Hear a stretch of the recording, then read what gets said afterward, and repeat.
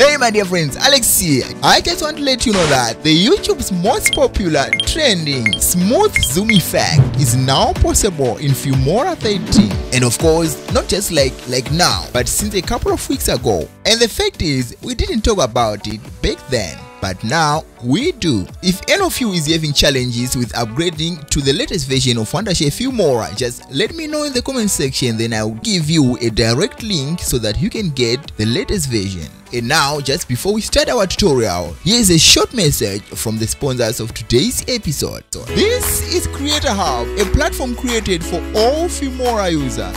It doesn't matter how far you have gone in the journey, beginners, intermediate, or professionals, we all want to learn something. Right on the startup page of Wondershare Filmora, here you are going to see the Creator Hub. You can also use it through the browser. And right here, you can search any topic that you think you'd like to learn about.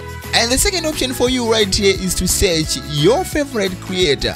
This is going to make things easy for you guys, because when you search right here, nothing else is going to show up but only Filmora tutorials, and that is going to save your time. Feel free to visit Wondershare Filmora Creator Hub to get the best out of Filmora. And the link of the website is in the description of this video. And now back to the tutorial. Alright my dear friends, so here is how you are going to do this. The very first option for you right here is to do the animation. Alright, there are actually two methods that you can use to do the animation process, but unfortunately the other method is not very good, so I'm not going to take time on that one. But basically this is how you do it. Select your video in the timeline, and then after that you use Alt and C so that you can open this another window right here, which is a crop and zoom window. Alright, and right here you go into the pan and zoom, and if you are zooming in, then you just have to adjust this one right here according to the size that you want.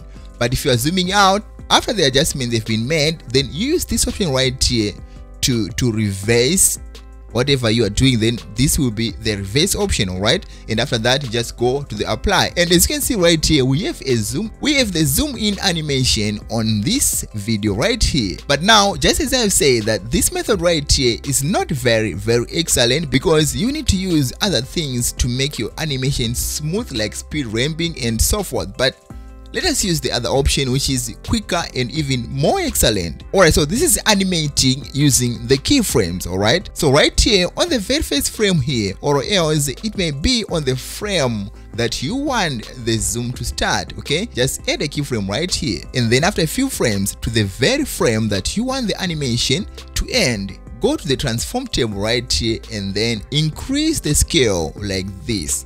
And as you can see right here, the second keyframes will be automatically added. Alright my dear friends, so now after that, here is the very important step. Open this option right here, which is the keyframing panel. And right here, you need to select the first group of keyframes right here, and then use this option right here, which is the ease out. And then after that, select again the group of all second keyframes here, and then ease in. This is going to give you that smooth effect, which makes everything look good. Now, there are also different options right here. You can actually select all of the keyframes at once and then use the ease out. This is also going to work great. Or else you can use these other options right here. Alright? Okay my dear friends, so this is actually how you can create a smooth zoom effect in Wondershare Filmora 13. And if you have any questions, please let me know in the comment section. And until we meet in this next episode here, peace.